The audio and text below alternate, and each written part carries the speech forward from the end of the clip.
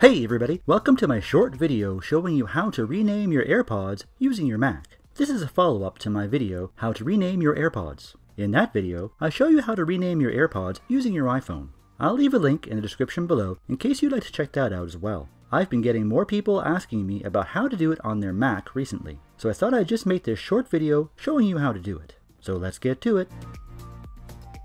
First, make sure your AirPods are connected to your Mac. The best way to make sure they're connected is to start playing some music from your Mac to your AirPods. While rocking out to your favorite song, open System Preferences. There's many ways to get there, but a simple one is to click the Apple icon in the upper left and choose System Preferences. Once that's open, locate the Bluetooth icon, usually on the third row, and click to open. Now locate your AirPods on the list of Bluetooth devices. Once located, right-click or control-click on your AirPods and choose Rename. This will bring up the Rename Device window. Now you can change the name. Once you've made the desired changes, click the Rename button at the bottom right of the window.